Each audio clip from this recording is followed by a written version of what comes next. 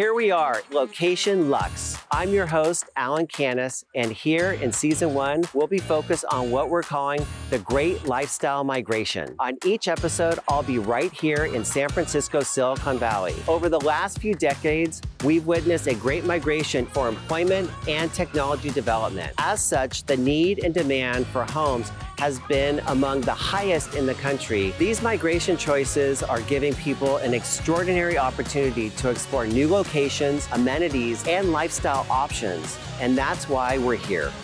Location Luxe. This week, in this very special pilot episode, I am so pleased to welcome Julie Faupel, direct from Jackson Hole, Wyoming. Julie, thank you so much for joining us today. It's such a pleasure to be here, Alan. I'm delighted to help you get to know this beautiful destination a little better. I am so glad that you joined us today. You know what, Julie is going to take us through how Jackson Hole really is more of a destination location. It's a beautiful lifestyle. But before that, Julie, you have to tell the people a little about you and where are you? Because it's gorgeous. I love it. I love it. Well, I am standing in front of 2,000 acres of conserved ranch land right now. You can see my neighbors, the cows, are right behind me over here. It's an amazing place that I've lived for 18 years, and I think it's the perfect spot to really kick off this amazing series called The Great Lifestyle Migration. You know, when you think about all of the different migrations that are happening right now in Jackson Hole, Wyoming, whether it's elk or moose or bison, you know, the fact that they're moving around to find a different habitat. And it's the same thing that's kind of happening in our real estate landscape. So my husband and I migrated here 18 years ago and started our company 12 years ago. And we've just never looked back. We love this place. And certainly it's not hard to sell real estate here amongst such beauty. You know, I mean, it is still kind of the last of the Old West and this incredible cowboy culture and community.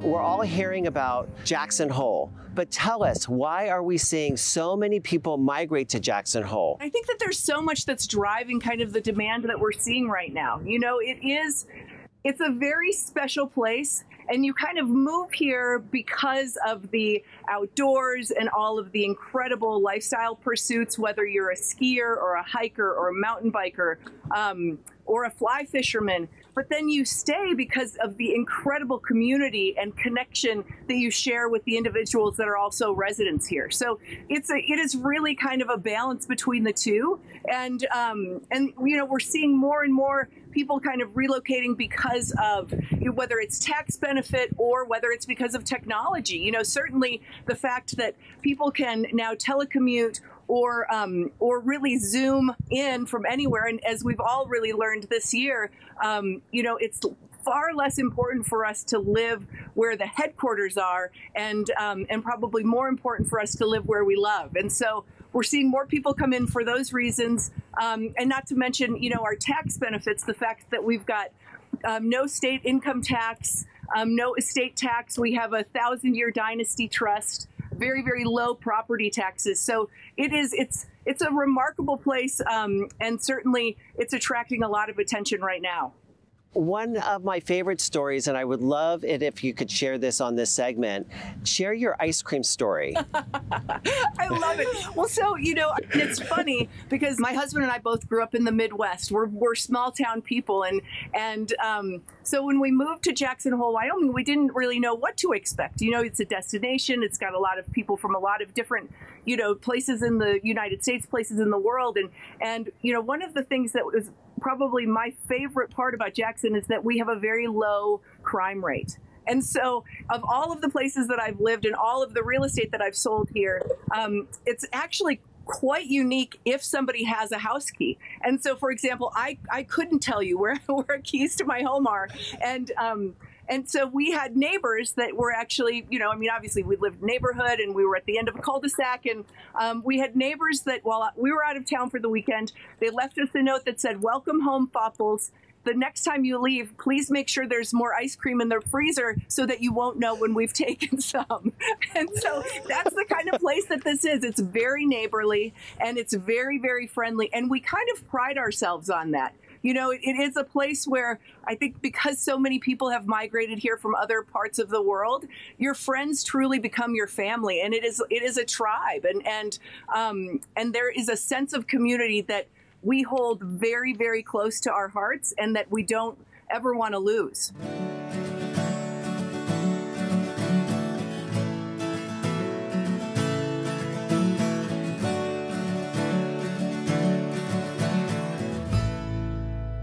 And Julie, where do you think people are really migrating from? Well, I think, you know, we're seeing a huge demand from, from Silicon Valley, the Bay Area, Los Angeles, Seattle, Chicago, New York. We have fabulous air service here. And so it's always been, as our air service has grown, we've seen a lot of demand kind of coming from those direct flights. One of the things that we've done as a business community is that we supplement seats on those airlines so that when they're coming in, if they're not full at first, the businesses guarantee those seats so that then it can kind of have a ramp-up effect as the demand increases from that urban environment to this destination. So you've got a lot of support from the business community here to really make this a destination that is sustainable kind of long-term. And Julie, can you tell us also a little bit about the architectural styles and about the land and the buildings?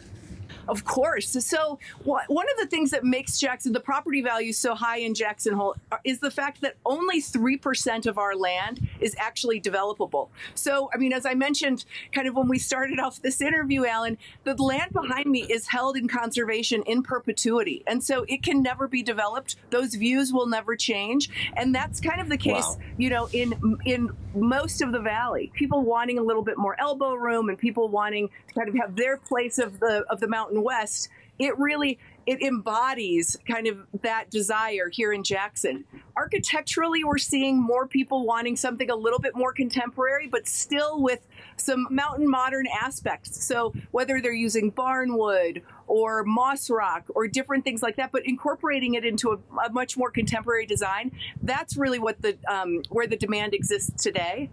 Now, that being said, you know, we've also got, obviously, log homes were really all of the rage in the 80s and 90s. And so we have a lot of those. And so rehabbing those and bringing elements in that are more kind of not necessarily contemporary, but more soft and warm to kind of warm up those log homes. So whether you've got a beautiful cashmere sofa or Laura Piana drapes, I mean, things like that that just really make people feel like they're like the house is giving you a hug. You know, when it's this cold outside, do you want the house to give you a hug?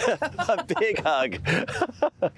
Is there anything that you would want to tell somebody that's relocating or thinking about relocating to Jackson Hole? So I have sold over $2 billion worth of real estate here in this valley, and I've never had somebody say, I never should have bought that house in Jackson Hole. You know, it's not a mistake. And the people that, you know, find their way here, it's a really special group. And it ends up being, you know, so much a legacy of a family or, you know, this kind of moment for somebody. You know, it's the culmination of things. And it's one of the things that I love about real estate out here is that, you know, when you get to acquire a property in Jackson, Wyoming, it is meaningful. It's a spike in time for that family or for that, you know, for a lifetime of hard work or, you know, all sorts of different things. So it's, I would just say that they wouldn't regret it. What a thrill, Julie. Thanks for joining us on the premiere episode of Season 1 of Location Luxe, the great lifestyle migration. Thank you, Alan. It is such a pleasure. You are such a professional, and I'm just delighted to have joined you. We're looking forward to seeing all of you again right here on DesignTV by SANDOW. Julie, thank you again. Thank you. Take care. Be well. And you stay warm.